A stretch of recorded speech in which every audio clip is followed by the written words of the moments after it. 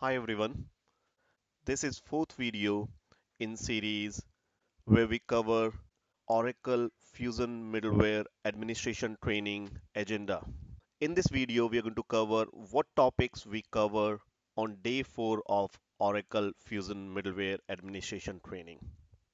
If you have not watched previous videos, I would suggest you go and have a look on our YouTube channel regarding day 1, day 2, and day 3 of Oracle Fusion Middleware Administration Training.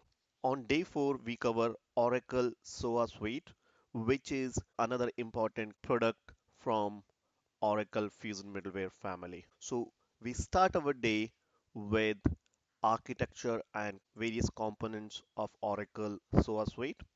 So SOA Suite consists of various components like SOA infrastructure, mediator service, BEPL or business process execution language process management, Oracle Web Service Manager, and few other components.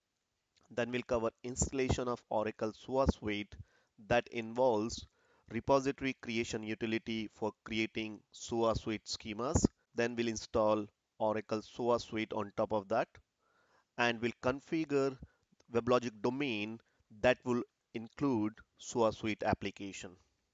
This you're going to do on our machines remotely.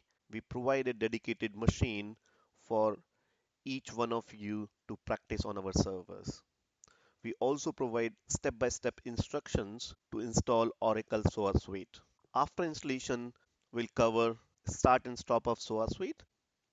We'll discuss the file system of Oracle SOA Suite, various homes, including Oracle Common Home that gets introduced when you install Fusion middleware product like SOA or Identity Management or OBIEE or Web Center.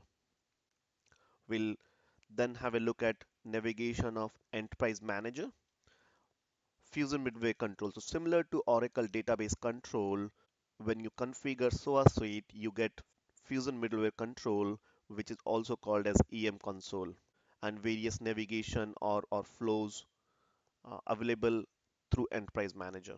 We'll discuss on deploying SOA Suite in high availability or deployment reference architecture from Oracle. Install SOA Suite on two or more machines as active cluster. So things like coherence or how clustering happens, how you install and configure on multiple servers as a part of one cluster. We are going to discuss that in the class. Another important topic which we are going to cover is deployment of SOA composites. The developers develop SOA composite or SOA application and give a file to you to deploy on server. So you as an administrator deploy, and that's quite common or regular task which you do. So we're going to cover deployment of SOA composite, and there are various ways in which you can deploy SOA composite like end script from enterprise manager or from a command line WebLogic scripting tool. So we're going to cover them, and you will do a hands-on where you will get a SOA composite that you will deploy on the SOA environment that you configured earlier.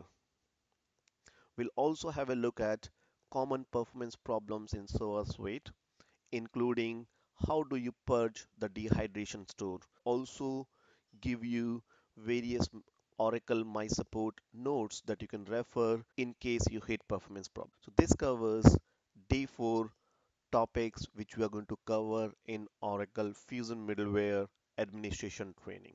Just a quick recap on what we are going to cover on day 4. We are going to cover architecture and various components that make Oracle SOA Suite. We'll install and configure Oracle SOA Suite that you will be doing on our machines remotely. We'll also cover start and stop of SOA Suite that you will do is on our servers. Walk through on the file system of SOA Suite and important files in Oracle SOA. We'll navigate through Enterprise Manager or Fusion Middleware Control or Fusion Middleware Console and SOA Console. We'll discuss how to deploy SOA in active cluster for for enterprise deployment. We'll also cover deployment of SOA composite or your custom developed SOA composite on SOA Suite. And then finally, we'll have a look at performance tuning overview of Oracle SOA Suite. If you would like to register for Oracle Fusion Middleware training, contact us on training at k21technologies.com. I repeat, it's training at k21technologies.com. Thank you.